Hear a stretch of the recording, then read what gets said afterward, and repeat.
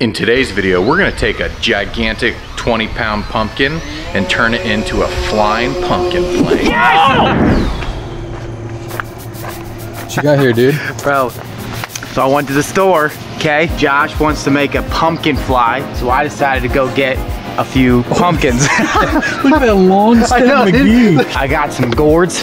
Look at these little guys. Woo-woo. All right, so we got some pumpkins, we got some gourds. We're gonna take them to the shop, see what people think about it, and we're gonna make them fly. I got some pumpkins.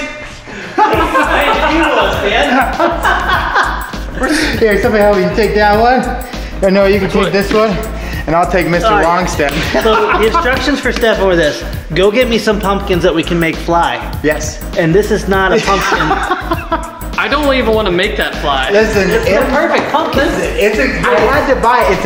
It is the pumpkin, dude. Pro tip: whenever you're going out to pick up your favorite pumpkin, be courteous, everyone. Don't pick it up by the stem, because the stem breaks off. Yeah. And then you don't want it, and you put it back, and some little kid gets a stemless pumpkin. It's rude. So pick them up like this, because I was that kid that got the stemless pumpkin, and it still started. All right, we'll start with Mr. Longstem. Like I said, all three of the same pumpkins. They're different size, but they cost the same. Same price. Same price. Yeah. Pumpkin number 1. Wow, I did not think that was gonna be 7. What's your guess? 7 pounds? I told him to find me pumpkins that weighed 5 pounds or less. You remember that, right? You remember specifically the conversation. Listen, I know it has a long stem. In my defense, that was the smallest pumpkin on the lot. Okay, you ready?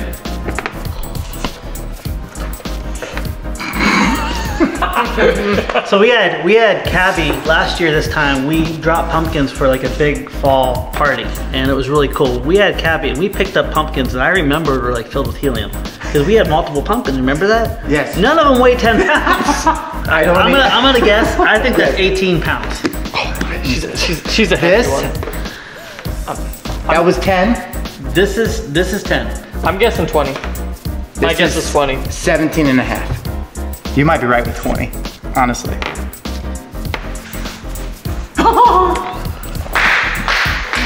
Okay, that's 20.5 pounds. Well, I may need to go back and buy a new pumpkin. Well, just think about this, okay?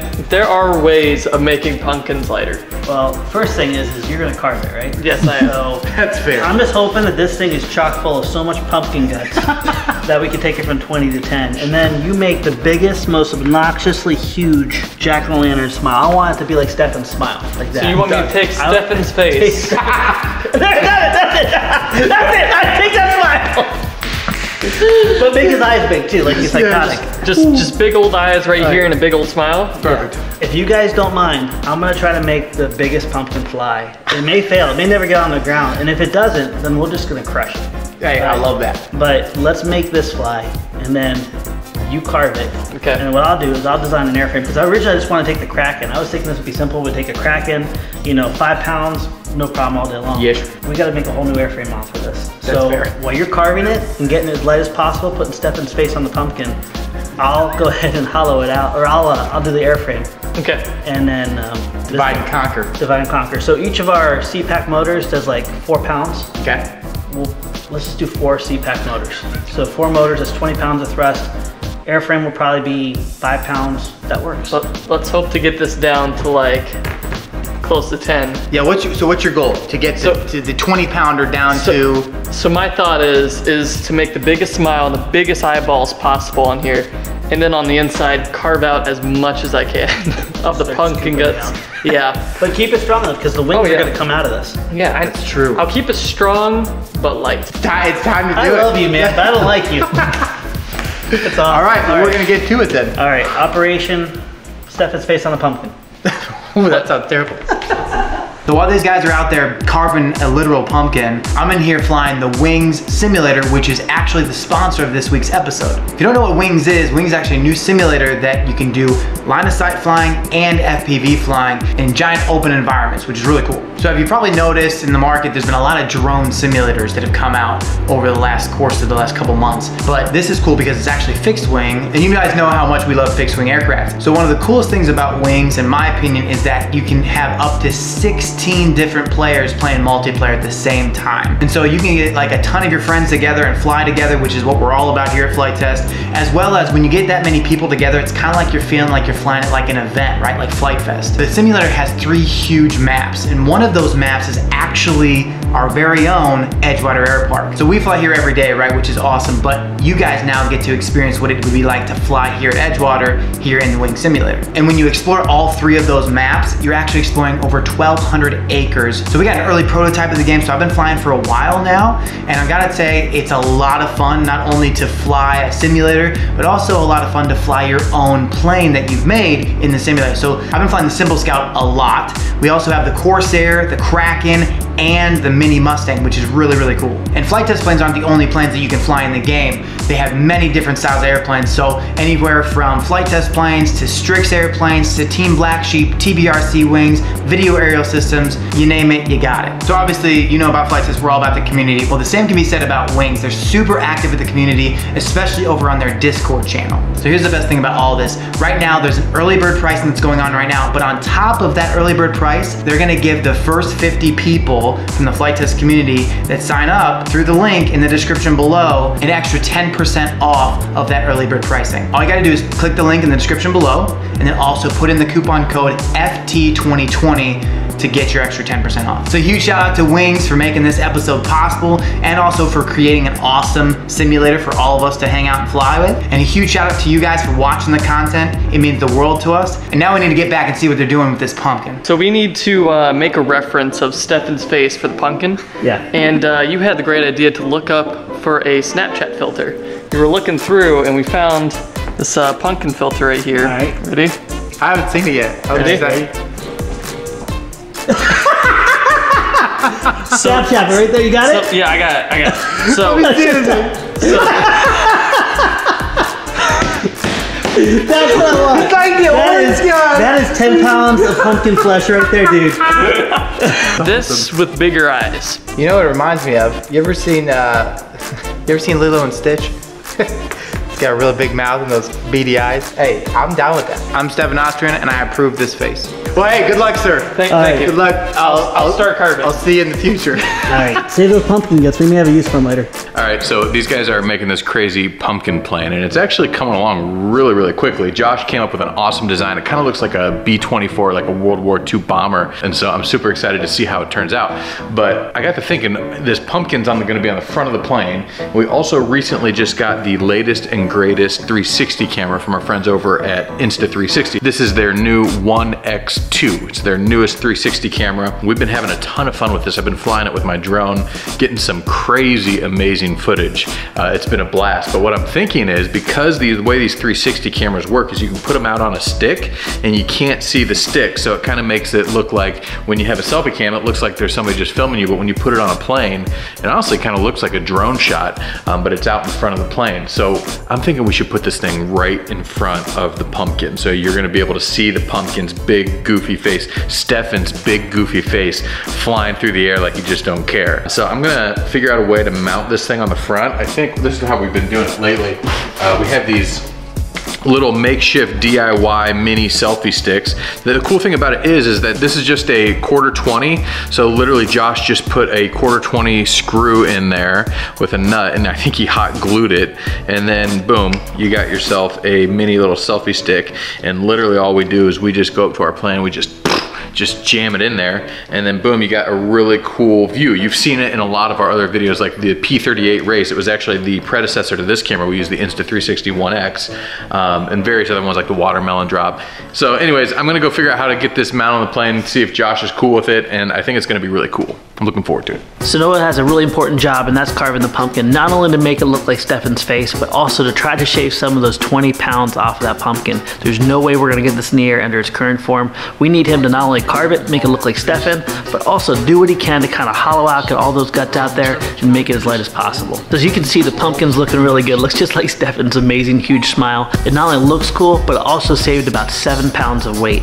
Now for the airplane, what I'm thinking of is going back to our World War II inspiration here, but this time we're gonna need 4 CPAC motors. So what I'm gonna do is take my inspiration off of a B-24 Liberator and use those cool round tail feathers, the cool round surfaces, and kind of make the pumpkin like the centerpiece, the cockpit of a B-24. Yeah, we're gonna definitely have to brace this up a lot because this is gonna be more than just the pumpkin. It's also gonna be the pumpkin and the airframes. All right, so we got our foam spar, but this isn't gonna be strong enough. So we have 2 plywood spars, and we're gonna match that up with some 1/4-inch poplar and make a box spar. This is gonna be really strong for us. We're gonna be able to mount that right up against the foam spar, and then we'll be able to join the 2 wings together, going through a bigger spar right in the center of the pumpkin, and that's actually gonna make the pumpkin support the whole entire structure. You guys have probably seen a new face running around in the background over the past few months here, and that's our good friend Chris. Chris came on the team a while ago and has been doing incredible things with FT STEM.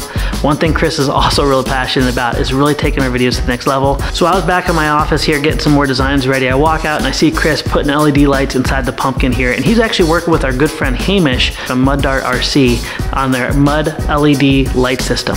And if you guys remember our good friend Hamish, he's the one that won a Red Bull competition and built that beautiful H1 racer. Now the cool thing about this light system is actually programmable through your phone. Now this is in its early development, and Chris has been really fascinated with anything LEDs that makes planes glow.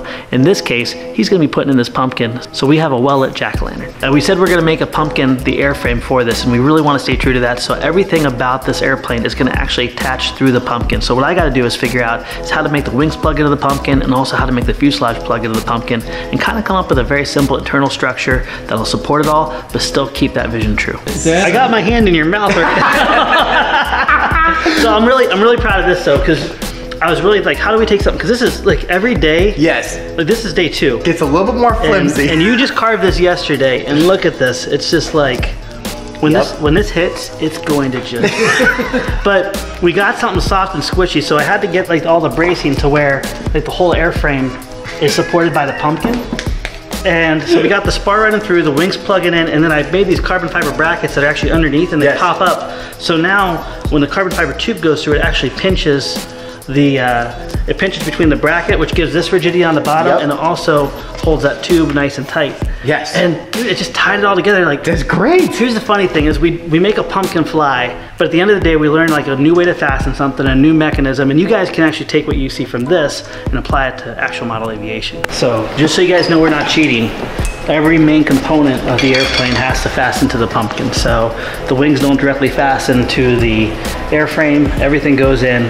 The only common element is the structure inside the pumpkin. But all these pieces are separate, we can't put them together. So technically, this is our airframe.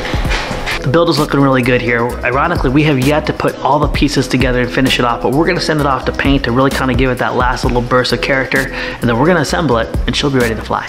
All right, so Noah and the guys have been very busy with a paint job on this pumpkin plane, as well as putting on some sweet graphics. And as you can see, it looks absolutely ridiculous. Who would have thought? So anyways, we got nice weather. We got a little bit of wind coming down Ready Board runway. We're loading up the airplane and getting the crew ready. We're gonna go out and fly it. Before we head out though, I wanted to ask you guys to consider subscribing. You guys know the drill. We're doing videos like this all of the time. And just by hitting that free subscribe button, it helps us out way more than you know. So hit that subscribe button, and let's head out to Ready Board RC runway. We got a pumpkin to fly. Let's do it. You guys ready? All right, so I was really nervous. I was high hopes, reality check with the heavy weight. Even though you shave like 8 pounds on it, this thing is heavy. But I just did a run up, and she really wants to move. So I think we're gonna be okay. Now the other obstacle is this wind. It just picked up out of nowhere. It's always something, isn't it? It is, but I'll take it. I'll take it. Well, at least we have some headwind, and it's going straight down the runway. No doubt. All right, so this is pretty loaded up here. We have 4 C-Pack motors. We have an Insta360 1X2, brand new. We also have a tech channel video out. This is awesome whether you're flying RC airplanes, filming with the family, or even flying full scale. And we have that on there. Yeah. You guys ready to go? Yeah, we're ready. You ready to chase? Yeah. All right, tell me when, Alex. Alrighty. Taking off. That's dedication, what he's doing right there. That's, look at the stance he has. All right, get ready when you are. All right. Good luck. Thanks, man. Here we go.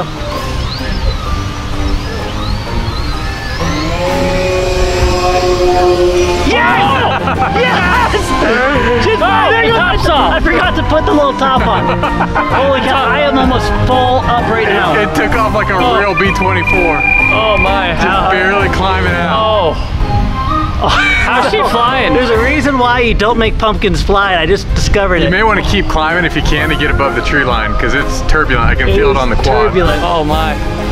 These poor motors. It sounds like they're working. It has no face. It's a plane with no face. Have you ever seen those World War I bombers? Yes. This is it. Oh, It doesn't have a nose. It's just a pumpkin. Oh, you're full throttle. Yeah, it's taken everything I got. It's flying pretty fast. Oh, he's going downwind. It's funny, you're going really, really fast downwind, and then going upwind, it's just creeping. So one thing I'm fighting also is I got a lifting tail on this. I think the faster I go, the more that tail wants to lift. But she's flying! It looks like she's decently stable though. Yeah, she's very controllable. If I didn't have a pumpkin on it, it would be an awesome plane.